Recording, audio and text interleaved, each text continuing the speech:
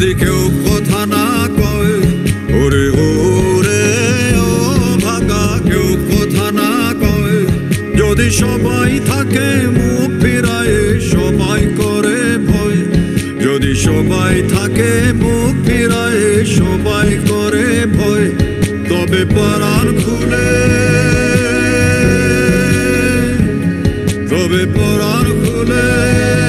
তুই মুখ ফুটে তোর মনের কথা একলা বলো রে ও তুই মুখ ফুটে তোর মনের কথা একলা বলো রে যদি তোর ডাক শুনে কেউ না আসে তবে একলা চলো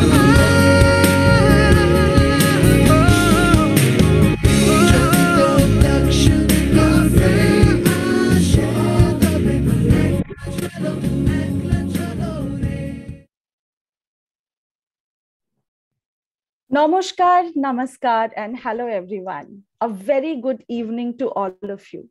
Very happy to have you here on a Saturday evening. As Teach for India enters Kolkata in the next academic year, our 8th site, today we are assembling together from different parts of India, especially East India, to talk about the transformational power of education. Talking about education always reminds me of Rabindranath Tagore's quote, as he says, "The highest education is that which does not merely give us information, but makes our life in harmony with all existence." For him, education means enabling the mind to find out the ultimate truth that emancipates us from the bondage of dust and gives us wealth, not of things, but of inner light, not of power, but of love. It is a process of enlightenment. It is divine wealth. It helps in the realization of the truth. Today, as we are experiencing a global pandemic, among so many other issues such as climate change, the need for inclusivity, gender equality, mental health, that the need for education is higher than ever. As you're joining in, turn your video on if you are able to. It always feels very, very good to see faces rather than names on the screen. Put yourself on mute when not speaking to avoid background noise. Switch to the gallery to see all the attendees when the screen is not shared. Please rename yourself as name_city. And if you are associated with Teach for India, rename yourself as role_name, just the way I have done. Once again, I welcome you all for the session. Now it's time for introduction. I would request you all to go to the chat box and tell us your name, your current location, if you are not a student or employee, or intern and volunteer of any college or institution, and what was your favorite subject in school or college.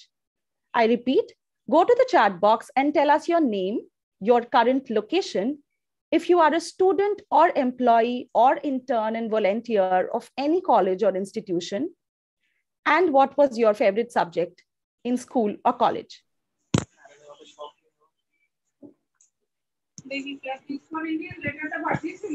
While you're typing your introduction, I'm Pradipta. After doing my master's in comparative literature from Jadavpur University, I worked in rural Rajasthan, where I recall the need for access to books.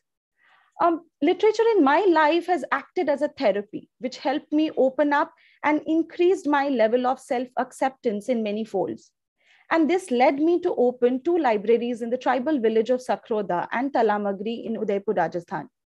These 8 years in the education sector have been truly fulfilling.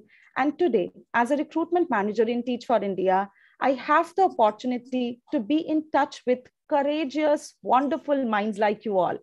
And that gives me hope for a society, for Tagore's vision of education to come alive. My favorite subject in school was literature. And now I can see that the chat box has started buzzing. I can see Udita Sharkar's favorite was biology. Hi, Suranjana. I can see English, economics as the favorite subject for a lot, many of you. So without much delay, let me bring in our panels today. Shaheen Mistri, a social activist and educator. She's the founder of Akanksha Foundation, a non-profit educational initiative, and is also the CEO and founder of Teach for India. She's someone who deeply believes in the power of education to transform societies and the world. Dhanishri is a 10th grade student leader from Pune. She believes in the importance of students' voice and is working towards that through her project Abhav Tarang. Somshubhro Chatterjee is an engineer from Jadavpur University and was with Tata Group for more than 3 years before joining the fellowship in 2015. He worked with TFI as staff post his fellowship and is presently leading Akanksha Foundation's newest site in Nagpur as director of schools, where is currently setting up 6 new schools. Jigyasa Labru is a 2014 Teach for India alumnus. She's the co-founder and CEO of Slam Out Loud, impacting 4.7 million children across 19 countries through the power of art. Riddhi Samat is a 2020 Teach for India fellow in Mumbai. She's an optimist who believes in passion and hope for youth-led change in this world of inequities. Oindrila Shannal is a 2020 Teach for India fellow and an alumnus of Jadavpur University and London School of Economics. So here we present to you a power-packed panel of diverse stakeholders, a student, fellows, alumni, and the founder of the organization. With that, over to you, Shaheen, for our session on the transformational power of education. Thank you so much. It's just, just hearing that has filled me with such hope. And I feel so privileged to do conversations like this, to really reconnect with the people behind this movement. And so to be able to be a little bit of the bridge between people that have joined the movement and are really fighting for equity every single day, and people interested in joining the movement, who have a very similar hope in their hearts. That's just a very beautiful place to sit. And so I feel very lucky to be here. I want to just quickly frame where we're talking today about what an equitable India looks like.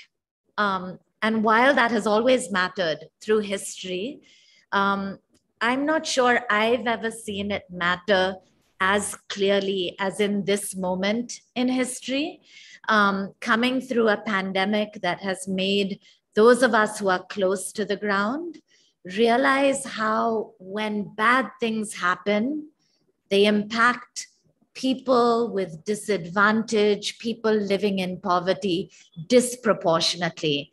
And that calls upon all of us to not just ask, like, what can we do in a small way, but to really ask, like, what's the maximum we can do towards building just a more equitable India. And so I'm just really excited to explore this topic a little bit more with all of you on the panel.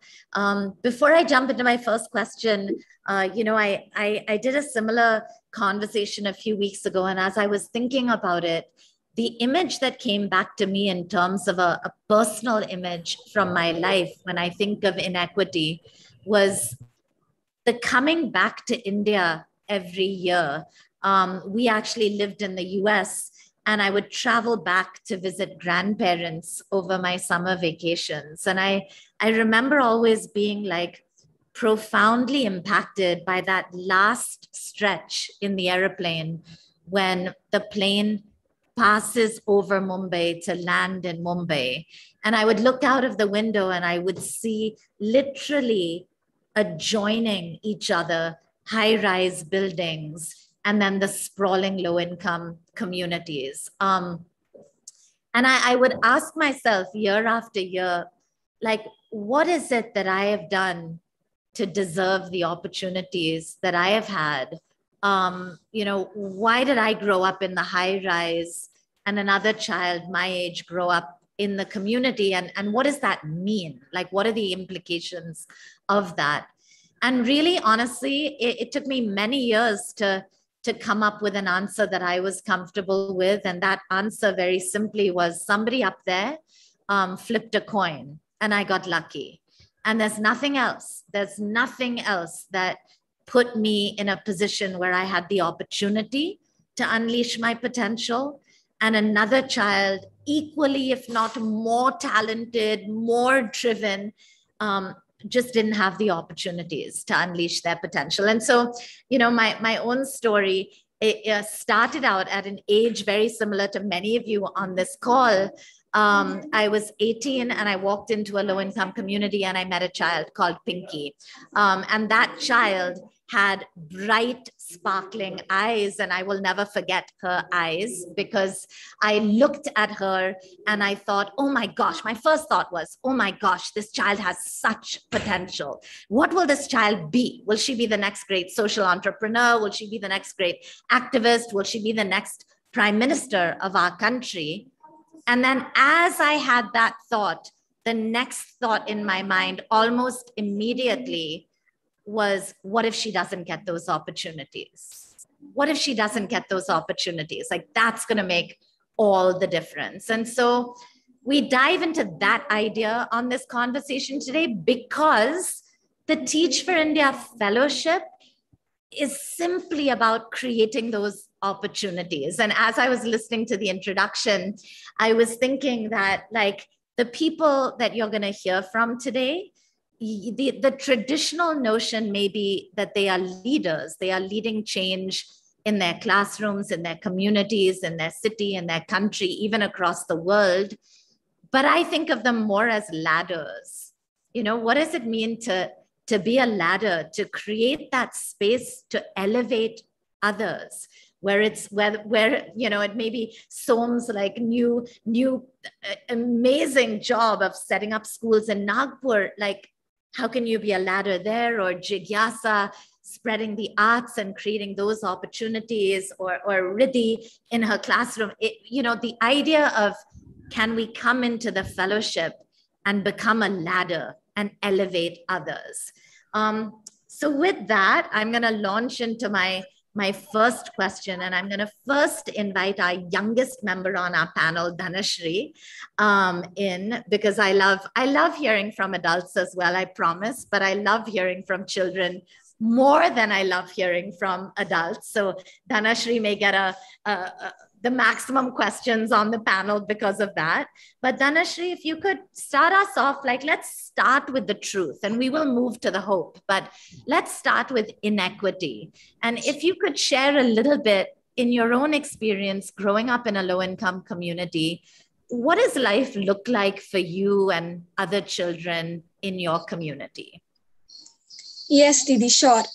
As you well described, that India is full of inequity, which is here, and I think it's just that it's not about that we don't have the potential, or it's just that we don't get the opportunities. Like, we start everything from scrap, right? Like, we need to fight for the water, for the basic needs to be fulfilled. We need to fight for it.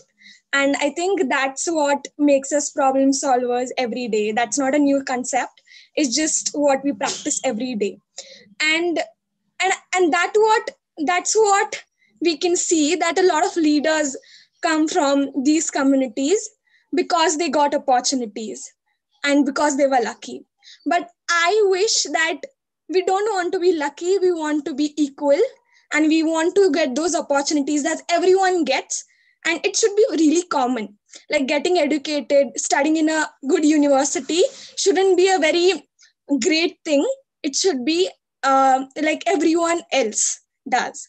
So it's really like, when I see the things around me, it's really disheartening that why only us, right? Sometimes we ask this question, and I might not have an answer to this, but then I think that the only way we could tackle this is through providing excellent education. So, like there is inequity in every sector, like from the resources, there is not an equal distribution of resources that we have.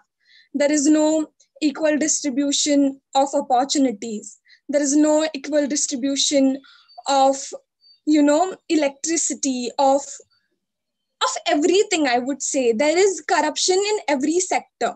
So the only way to tackle this problem or to come up with solutions is to create leaders in every part of the country.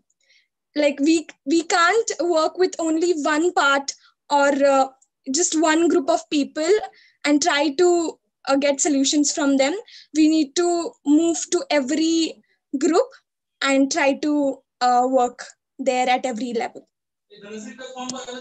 Thanks, Tanushree. And Riddhi, let me bring you in on the same idea of your understanding of inequity for the children you are teaching, and specifically at this moment of time, coming through a pandemic, school closures. What are some of like the complexities and challenges you see with your children? I think a lot of it is, Tanushree brought it out beautifully as always. It's such a pleasure to hear her speak. But I think, till about 3 months ago, I was still in college and I thought I knew what inequity means as a concept. Like I knew the statistics, I knew the facts of it, but I didn't know the stories at all. So just when I was stepping into my classroom as a new teacher, there was this overwhelming urge that every single second of their day should be productive. Every single second should be, they should be engaged in something amazing, something that's adding value to them. And I think just getting hit with the reality of what all these kids do in a day, what all challenges they put up with, just besides having to handle a full workload, having to handle a full course load in school and everything. I teach a classroom of 8th grade students. And this is just something that I can really capture inequity for me is there was a complete blank period from 3 p.m. to 5 p.m. in their schedule, right? And I was very curious. I was wondering why no teacher had thought of, involving them in some kind of activity at that time. So I spoke to the children and I found out that in their community, every house gets a 10-minute slot in that 2-hour period where they can go and collect water for their house. And these are teenagers, so they're taking on that responsibility for their home. So for those 2 hours, they all just have to be sitting ready to leave everything and go and bring water for their house, and they don't get water at all that day.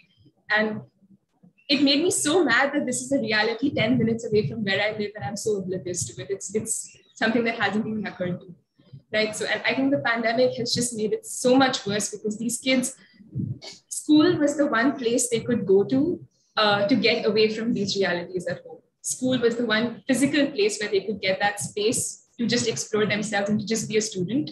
And I think that is something that they have lost. And I think that just kind of amplifies all the challenges that they live with. Yeah, thank you for sharing that. So powerful.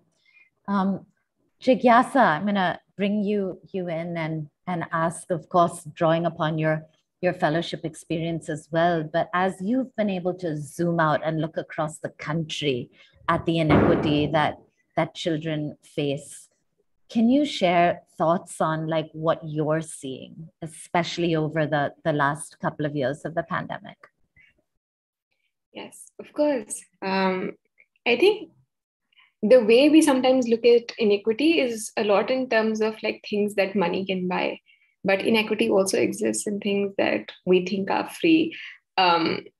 I think one of the reasons why I thought about doing my work as an organization and not simply as a passion project was this incident where I was once in a classroom in Kashmir and I asked children to write a poem about the emotions they were feeling.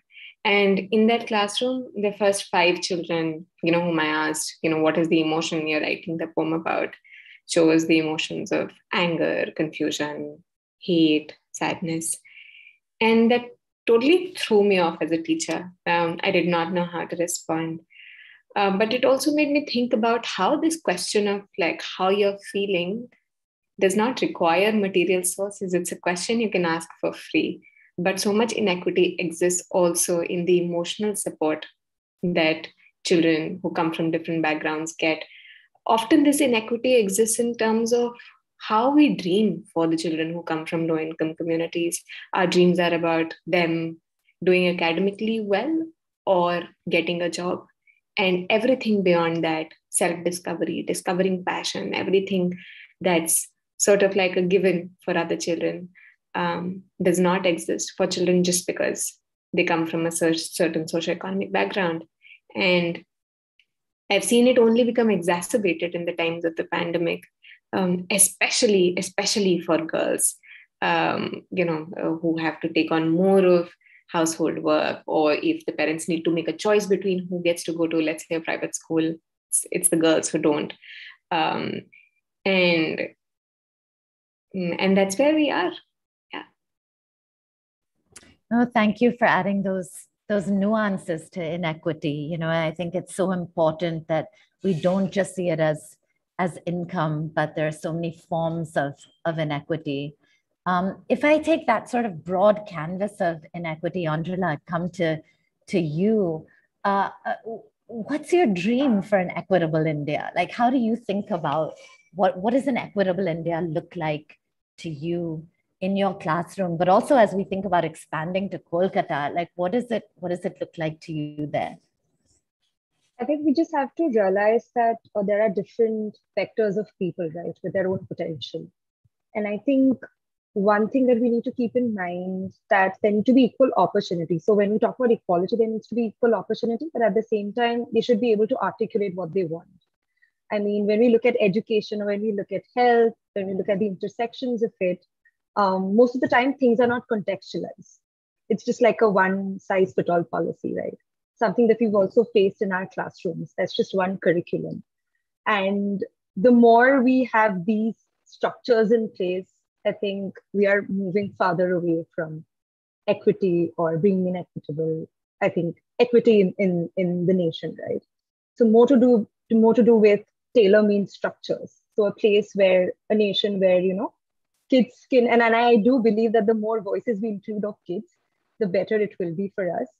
So more of what they want and how they want to govern. I think that's definitely one of the ways that I see equity would set in. Thanks. Som, would love to bring you in. Again, both sides of the question, if you could touch upon, like, what does inequity look like to you, and what's your vision for equity, and what in the fellowship has endured as you set out with the first time Akanksha moving out of Mumbai, Pune to Nagpur, and you're setting up 6 schools. Like, what has endured in the fellowship that you are taking as you do that? Right, sure, Shaheen. So I think for me, the inequity piece, I mean, I witnessed it a little bit when I was in college. I'm from Jadavpur, like many of you might be from in this audience. And for me, inequity has been very contextual. Like if I take this sample size of, I think, 120 odd people that we are here, can we say that we are all on the same footing? Maybe not. Like maybe not. We all might be different, but we can all say that, okay, we are privileged because we have access to certain basic things which will lead us to be successful in life. I think for me, inequity is that when you do not have access to basic things like what Dhanashree said, basic healthcare, basic education, basic nutrition and food, and which prevents you to not only be successful, but prevents you the opportunity to be successful. Education, I don't see as an end. Like it is basically an opportunity to be successful, and that's what I think I would say angers me, because that I think should be available to each and everyone. And I think fellowship for me was a crucible. I think it gave me a very nuanced understanding of what inequity is and where does it exactly impact. I mean, when I came into the fellowship, I was a very naive 23, 24-year-old, and I thought that, okay, there are these 3-4 problems in education which can be solved by putting in the correct amount of effort. But I think 6 months into the classroom, I realized how wrong I was. And I think fellowship for me was a crucible. It helped me define what I want to do exactly and where I want to do. And Shaheen, to your next question, what does an equitable India look like? I think I derive it from the thing that angers me, that an equitable India looks like where I have the option to avail an opportunity. That is not dictated by where I come from.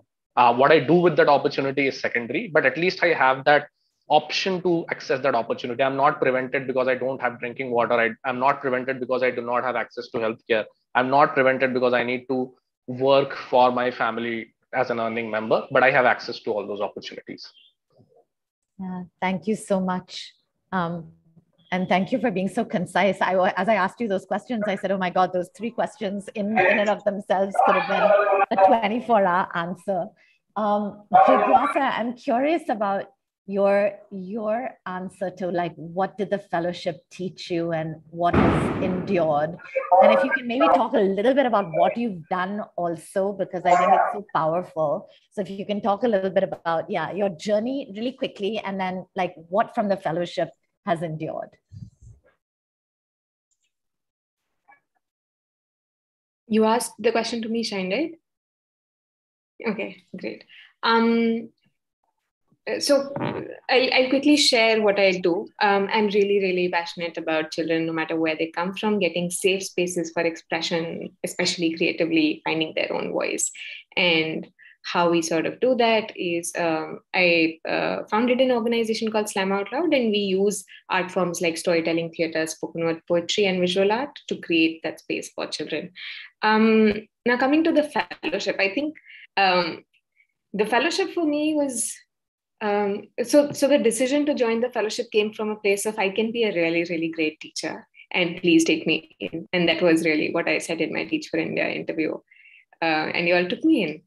And as I started working in my classroom, I think one of the things that I noticed was the spaces that I had for creative expression while growing up, my children didn't. And so I started bringing in a lot of like poetry, music into my own classroom. And I saw my children change, like children who would have never raised their hands in the class began to do that. One of the kids who was extremely shy earlier, never made any friends, found an identity of a poet in the class. At the end of like my 2 years as a teacher, a kid whom other children would find difficulty to speak to because she was so reserved suddenly became this kid other children were taking feedback from on their poems. She had done a TEDx talk. She had performed at events all over Delhi, sharing her poems, talking about things that occurred to her. She had traveled to Bangalore in a flight and performed at the National Youth Poetry Slam. All of these things happened. But I think more than anything, what the fellowship created for me was a space to see an idea of safe spaces for expression come alive.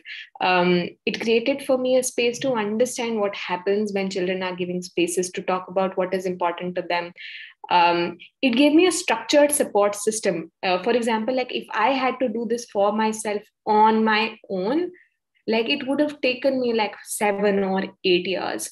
But the 2 years of my fellowship gave me a question, a problem that I thought was worth solving in the long run.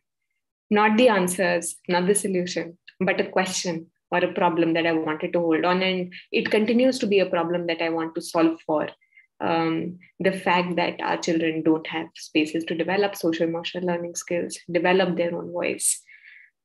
Yeah. Thank you. It's so beautiful. And Harini, maybe you can put the Slam Out Loud and the Akanksha Foundation website so people can learn more. But I mean, I every time I've heard your kids, Jigyasa, recite poetry that they have written about the most important things in their heart, you see the power of it. Like you can feel the power of it through students. And so very strongly encourage folks on the call to go look these websites up and just listen to some of the poetry by students. Dhanashree, I'm going to come back to you. Jigyasa talked a little bit about what being a teacher taught her and how it left her with a problem and a question in her heart to solve.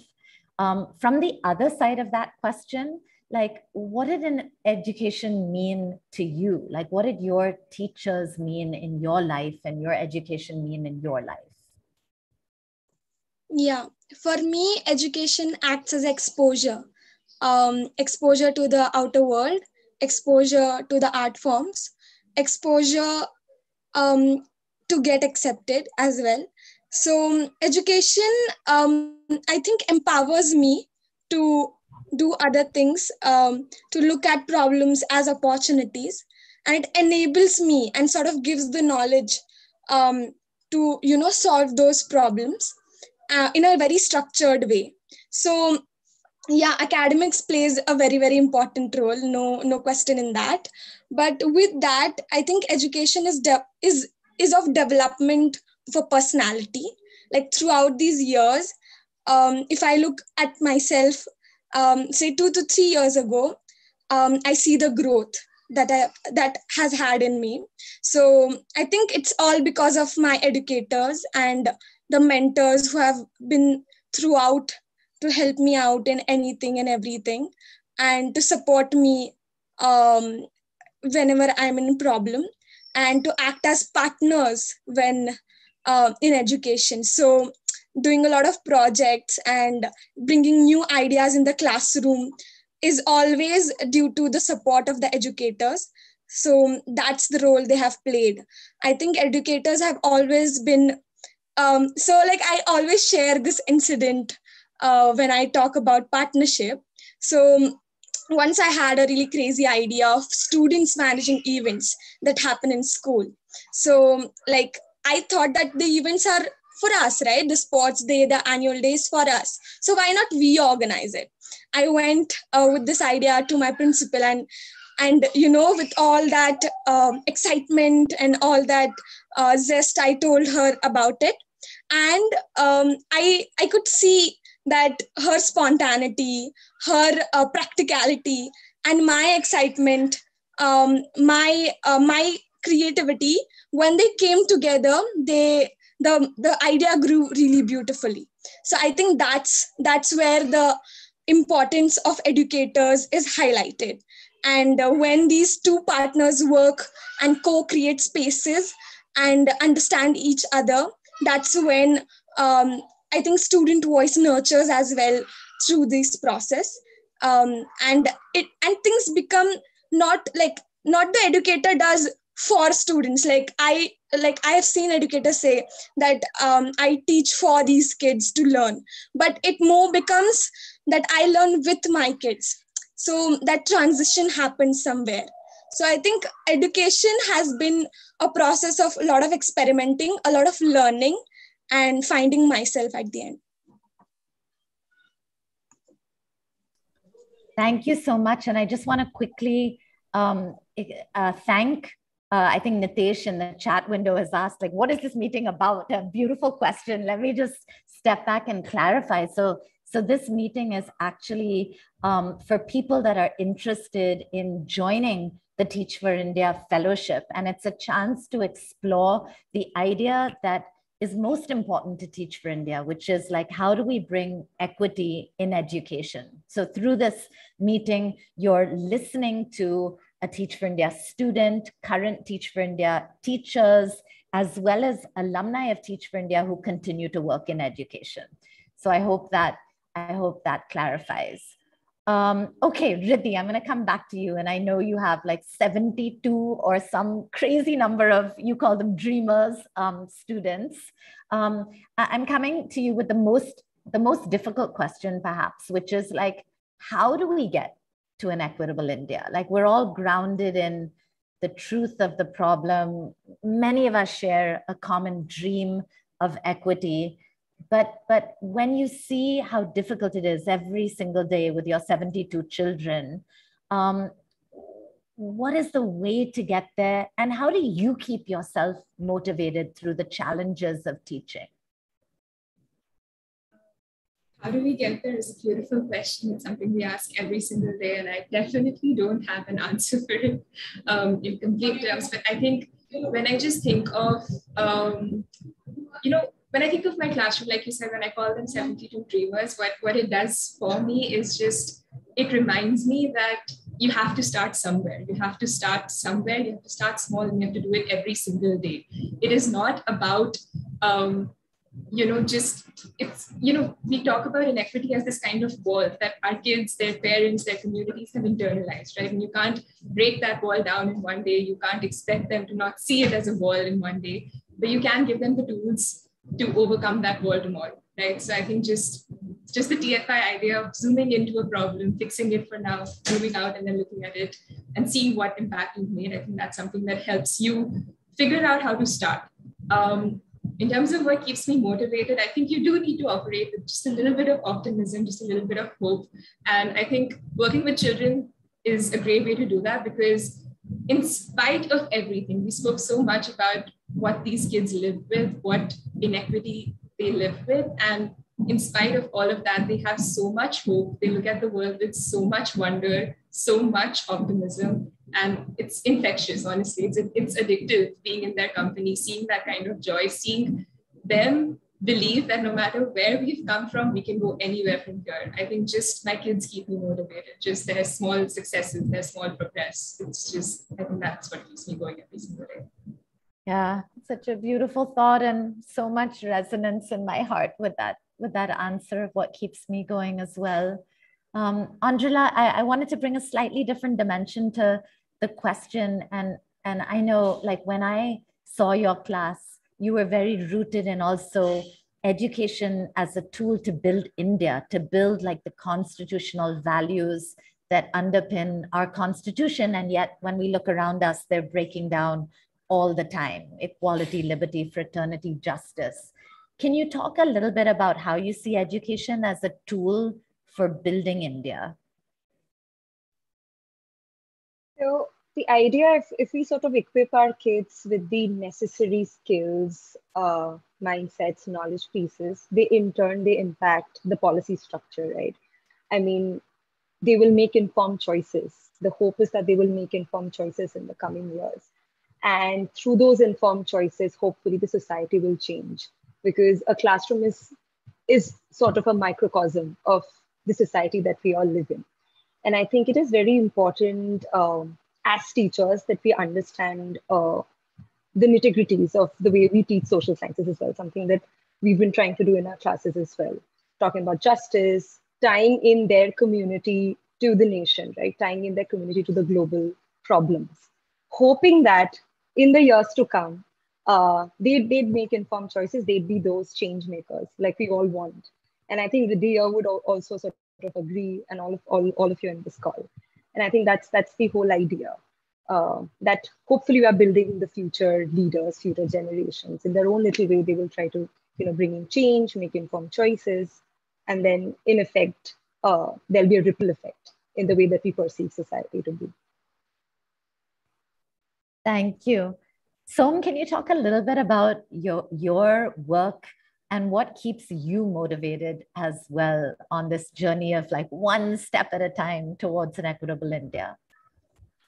Sure. I think my work presently is like Akanksha Foundation runs network of schools in collaboration with the local municipal government. We have recently partnered with the Nagpur Municipal Corporation, and we are running 6 schools here. So the schools are owned by the government. They are government school for all administrative purposes, but the teachers and the training is for by Akanksha Foundation. And I think what keeps me motivated, and I think after my fellowship, when I was in Teach for India as a staff, and post that also when I've been Akanksha, I think it's this contradiction of, I think, what in Teach for India we called as the truth and the hope. I think the truth is that a lot of our kids right now, I think we have more than 300 million kids in India who are not getting the opportunity. And I won't say only education, opportunity in a very broader sense, the opportunity what maybe Jigyasa is providing, or the opportunity that Riddhi is providing in a classroom, they're not getting that. That's the reality. And my hope is that, just imagine if 300 million kids, or more than 300 million kids, get that opportunity.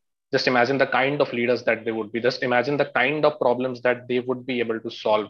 The complexity of the problems that we have right now. I think that is the thought which motivates me, that it's for the greater good of all of us. Like, we owe it to ourselves to ensure that, and our planet and our home, to ensure that these kids get the opportunity.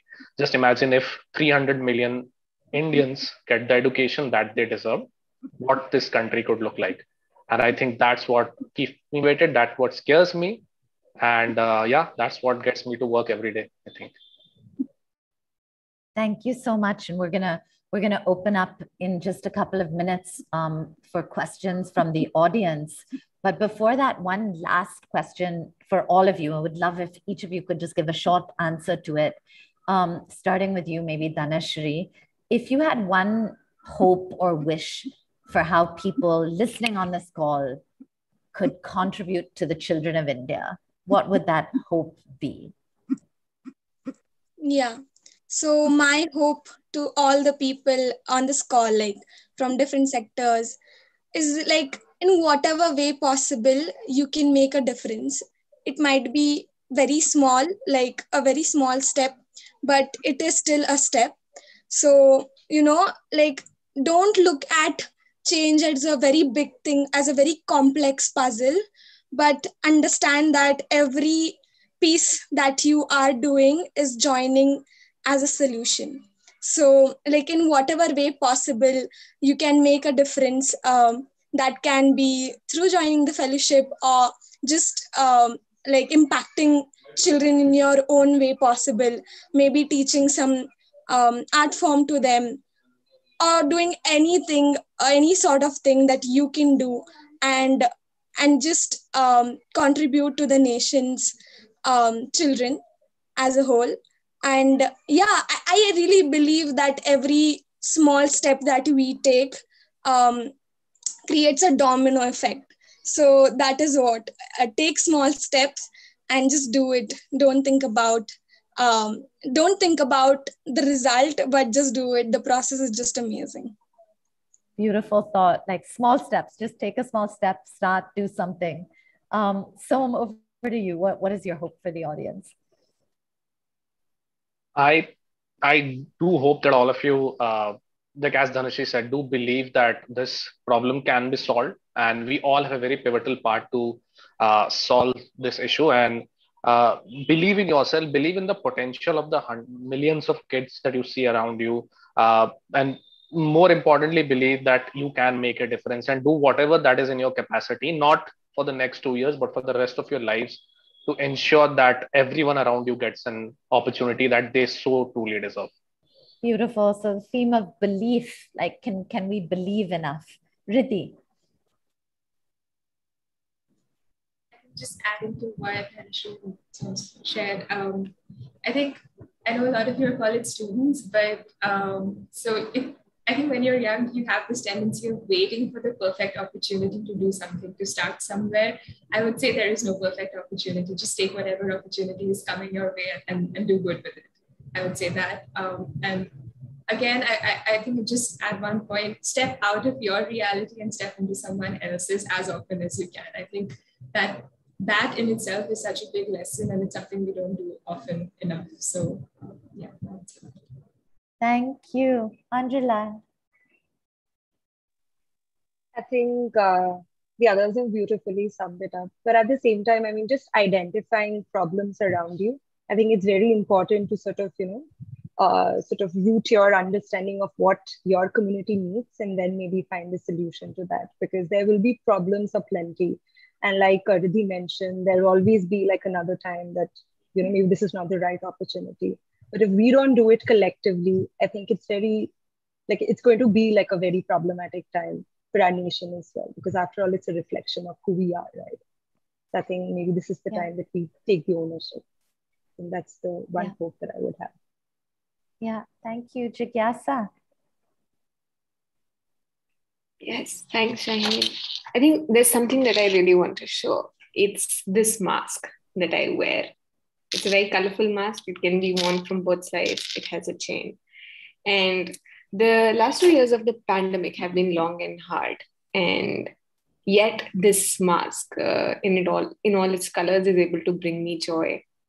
What I take away from it is that the work of social change is hard and arduous, but there is also room for joy. There will always be opportunity for joy. And I hope we can lean in and experience that joy, because you will. It's so much fun being a teacher. It's just amazing.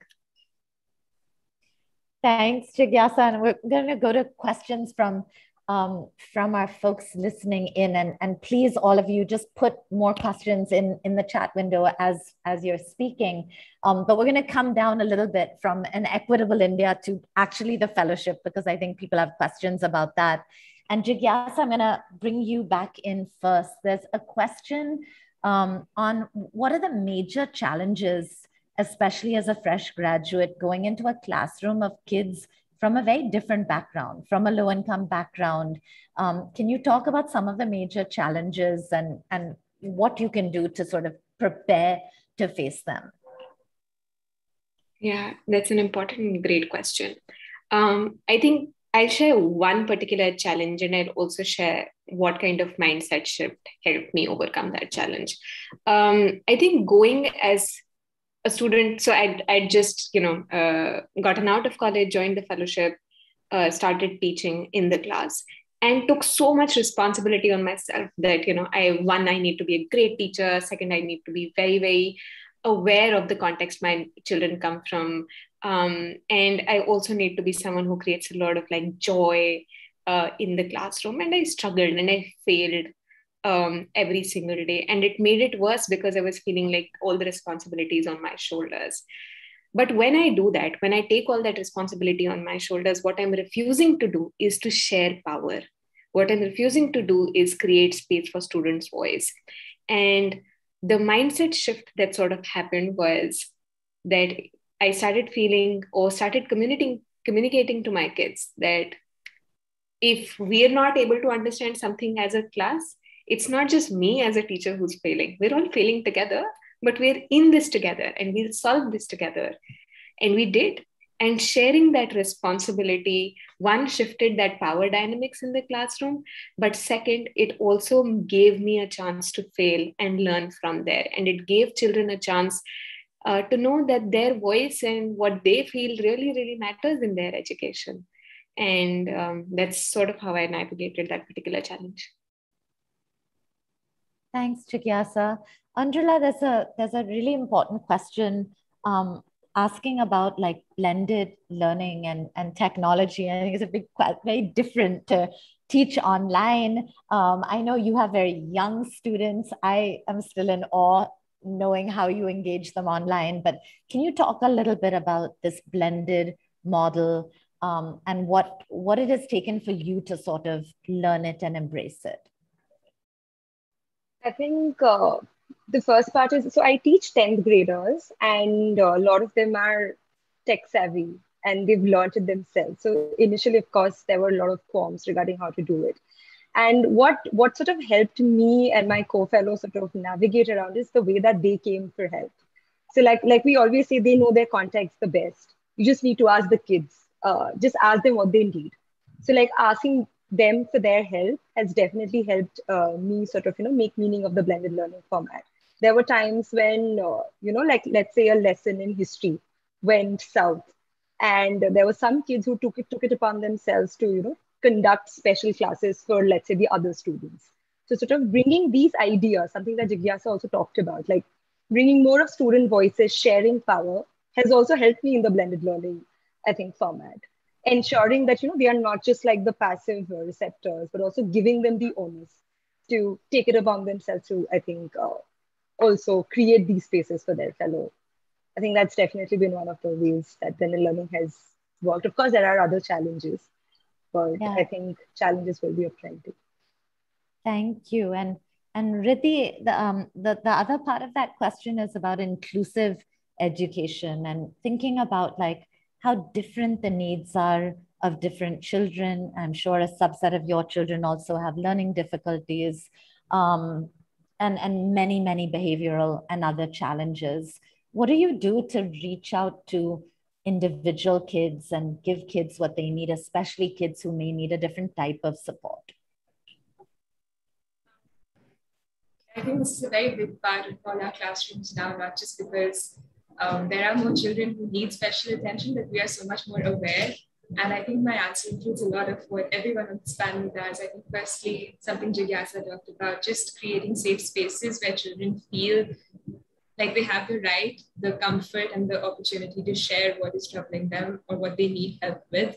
I think children will tell you in some way, if not verbally, they will reach out in some way and let you know that they are struggling, and you just have to learn to pick up on those cues. I think something that we do, it's easy to get lost in a class of 72 children, right? Especially where some are very self-sufficient, some are very driven, very hardworking, and are fitting that kind of box of what schools maybe look for. But I think just kind of centering yourself in the fact that every child can learn, but just not in the same way. I think just reminding yourself of that fact every single day, right? So if that child has not been able to learn, it's not because of something they're doing, it's because of you not being able to give them the education that they need. So I think another thing I want to talk about is Teach for India's system of support.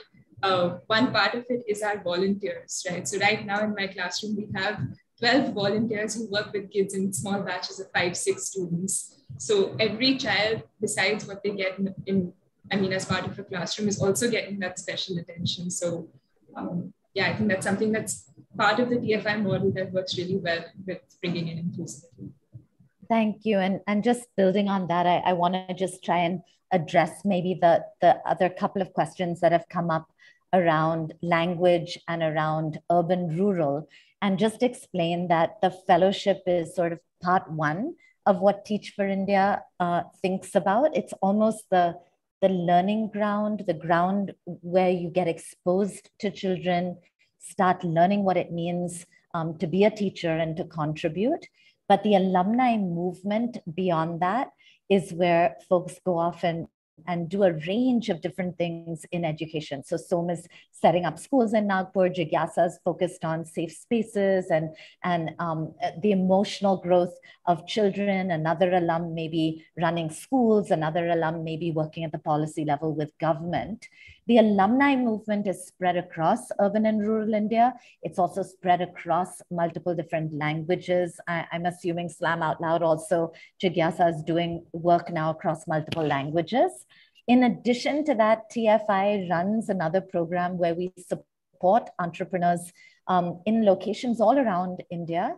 It's called TFIX, to actually set up their own versions of the TFI fellowship in the vernacular language rooted in local leadership. So our very, very big hope is that we can continue to be more diverse, more inclusive, but at the same time, take steps slowly so that we can ensure we're doing what we can do well, because the work is so hard and so complex. I think everyone on this call will, on the panel will agree that like teaching is just not an easy thing to do well.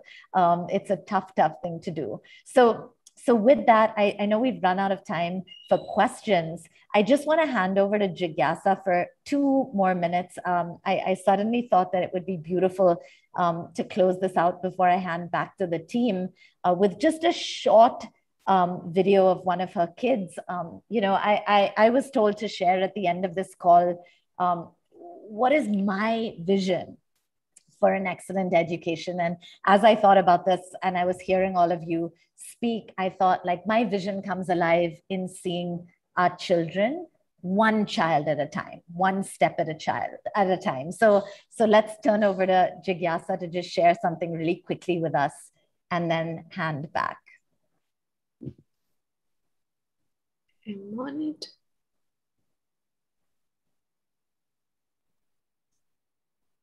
All right, this is a pretty short 1-minute poem that we can all listen to. Indian nomenclature, finding out numerous words from Hindu literature, is just like those beautiful but unreal flowers that are just for display. They named their daughter Richa but never allowed her to wish for education. They called their wife Virangana but always forced her to be on her knees. Durga always has to be silent and polite in front of her husband. Kalpana is never allowed to imagine a comfortable life. Prerna is not allowed to express her inspiration. And Sapna has to quit her dream to prove the world that she is a good mother. Adarsh is never taught to respect his wife's ambition. And Saraswati never gets to see a school. It is just making others fool. The people who are named after flowers never get to bloom. And I am named Muskan, but whenever I'm forbidden to go out alone, it feels like a pure shame. A pure shame that I have a bright smile. Yes. Thank you, Jigyasa. So beautiful, so beautiful. And I think, if you're really wondering, like, what is Teach for India? And what are we trying to do as a movement of alumni working towards an equitable India? It is that belief that education, that voice, that partnership, all of these concepts can empower a child to truly speak from their heart in ways that take our breath away. So with that, Pradipta, I'll hand back over to you. Thank you, Shaheen. Thank you, Dhanashri, Somsubra, Jigyasa, Riddhi, and Oindrila. We hope to bring all of this, all of what you had talked about. The Teach for India Fellowship is the opportunity to create opportunities for others. It is the ladder to elevate many others. We want to be more diverse, but we'll take it slowly. As Shaheen says, teaching is not an easy thing to do. We need to have equal opportunities. Studying in a great university shouldn't be something special, but something that is accessible to each and everyone. The opportunity should not be dominated by anyone. Everyone should get the opportunity that they deserve. We need to operate from a little bit of optimism, and children are optimistic. It is infectious to be with them. And as Dhanashri says, in whatever way possible, you can make a lot of difference. So no Durga needs to be silent, and all Ichhas will get the opportunity, and all Muskans will smile. And many, many, many more hopes to the city of joy, Kolkata, as we enter. And we hope to see you as a part of this global movement, because the collective efforts will make a lot of difference. But I have a question for Shaheen. Shaheen, you have been an educator for more than 3 decades. What is Teach for India's vision for East? Sorry, say the last part again. Vision for? Yeah. Vision for East, as we are entering in Calcutta. For the East. My vision for the East, when we think about an equitable India, for years, the most asked question to me was, why are we not in the East? Why are we not in the East? We have a presence in the rest of the country. And really, like, our heart wanted to start in the East. And so my vision is not dissimilar to what it is for any child across India. I just feel very, very excited that we will be able to put young people, driven people into classrooms to unleash the potential of Kolkata's children. And that feels very, very special. I'm thinking, what is the Bengali equivalent of the poem we just heard, and how can kids really shine in their very, very diverse and unique ways all across Kolkata? And not just children, but what does it mean to build a movement of leaders in Kolkata, people that are going to wake up and say, wait a minute, how do we get an excellent, equitable education to all children in Kolkata? And that's really essentially what we try to do. Go into a region, ask and hold that question, and then slowly, step by step, build a movement of leaders that will work together towards that vision. And thank you, Shaheen. We are so excited about this. Thank you once again to each and every one of you.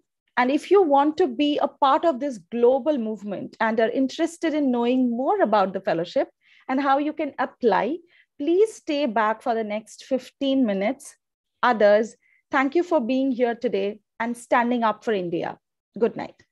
Over to you, Pragya. Thank you, Shaheen. Thank you, everyone. Thank you so much, Pradipta, for handing it over to me. So for folks, those of you, we've been receiving a lot of questions regarding the fellowship. How do we apply? What's Teach for India going to look like in East, so on and so forth. So for everyone who's interested to learn more about the fellowship, kindly stay back for not even 15 minutes. It will max take 10 minutes for me. What I'm going to do is I'm going to quickly play a song. What we will do is, as you listen to this song, just be around, don't drop off, and then quickly come back and we will share about the fellowship opportunities.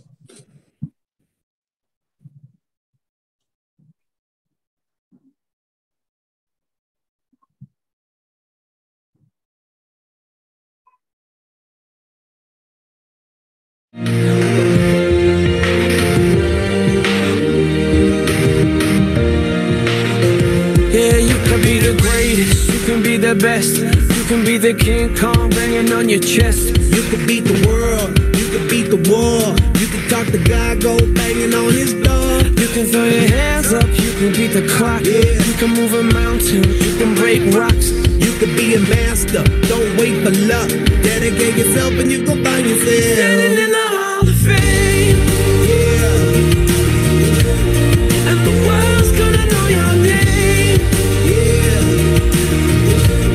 Cause you burn with the burning flame. And the world's gonna know your name. And you'll be on the walls of the Hall of Fame. You can go the distance, you can run the mile. You can walk straight through hell with a smile. You could be the hero, you can get the gold. Breaking all the records they thought never could be broke. Yeah, do it for your people, do it for your pride. Are you ever gonna know if you never even try? Do it for your country, do it for your name. Cause there's gonna be a day when you're standing in the Hall of Fame. And the world's gonna know your name. Cause you burn with the burning flame. And the world's gonna know your name. And you'll be on the walls of the Hall of Fame. Be a champion. Be a champion. Be a champion. Be a champion. The walls of the Hall of Fame. Be students, be teachers, be politicians, be preachers. Be believers, be leaders, be astronauts, be champions, be truth seekers.